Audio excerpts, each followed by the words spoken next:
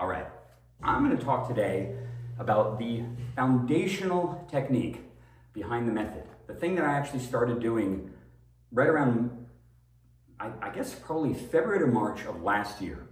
I started focusing on standstills. And it's funny that everybody kind of knows this inherently, that standstills are how you learn to throw correctly. When most people learn to start playing, first thing they do, in my experience, is they go out with their buddies, and their buddies hand them whatever disc they happen to have in their bag that's maybe a spare. Maybe they're kind enough to give you a mid-range, or maybe even a putter if they know what they're doing. But a lot of people get handed like a fairway driver or a driver as their first throw.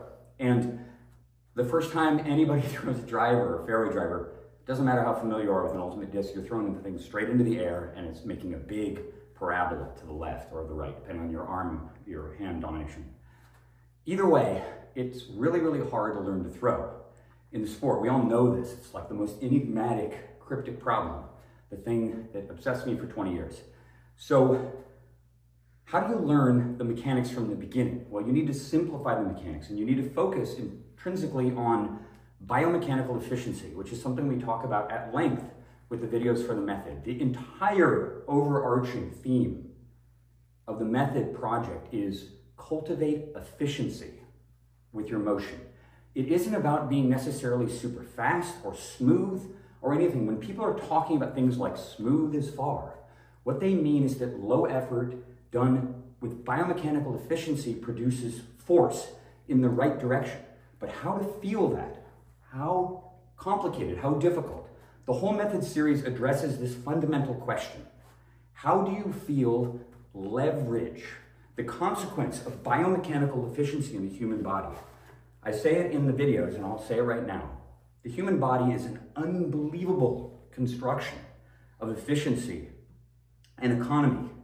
And one of the things that's super amazing about the human body, and I believe it's unique among all the primate species, only Homo sapiens has a 3-part lever for an arm. Look at the arm of like another great ape, like an orangutan or a gorilla. They have a short, stubby lower arm and a big-ass, beefy forearm and huge hands. They're very, like, all the weight is out here, which means their arms are not good for slinging objects. Human arms are the other way around. We're built from heavy to lighter to lightest in a progression. That is a 3-part biomechanical lever that you can take advantage of using biomechanical leverage. I'll explain real fast, quick physics lesson, because I got to include one. The way it works is really simple. Your shoulder is big and meaty and connected to your body. Below it is your bicep and your tricep, the biggest massive muscle in the human body, unless you're some weird freakish Popeye guy, because of the size of the humerus. And these two muscles have a lot of mass.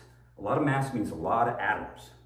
We're made out of gazillions of atoms, an uncountable number. The amount of atoms in your forearm is less than the number of atoms in your upper arm. And the amount of atoms in your hand is a lot less. So what happens when you start to generate energy with the disc here is that this starts to speed up. This gains mass.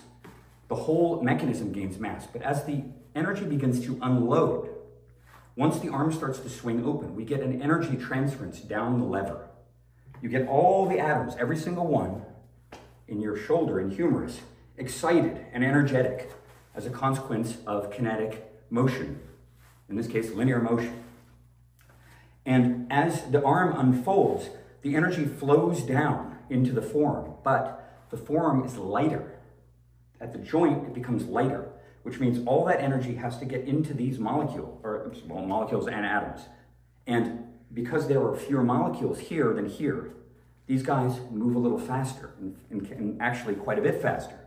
So this moves slow, this moves faster, as all that energy goes into the forearm. And then finally, at the end of the arm, you have the wrist, the 3rd lever, and the hand, which, as I said in the other video, should be gently cradling the disc, like an egg, rather than gripping it tightly in a rictus, because then this whole mechanism can't unload with smoothness and rubber bandedness and so on. Anyway, it flows down the hand, or flows down the arm into the hand. Now the hand is by far the lightest thing, even with this little tiny object attached to it. And so all the energy captured in the forearm pours down into the hand and into the disc. You get this pooling of energy, and all the energy has been flowing up through your body because of the kinetic chain the whole time, coming up mainly actually from the huge piston of the right leg, which I will be exhibiting in the next video, which is going to talk about specifically standstill form. But since I'm doing a physics lesson, I'll try to keep it fairly short. When you're throwing properly, you are harnessing a gigantic piston of energy coming out of the ground.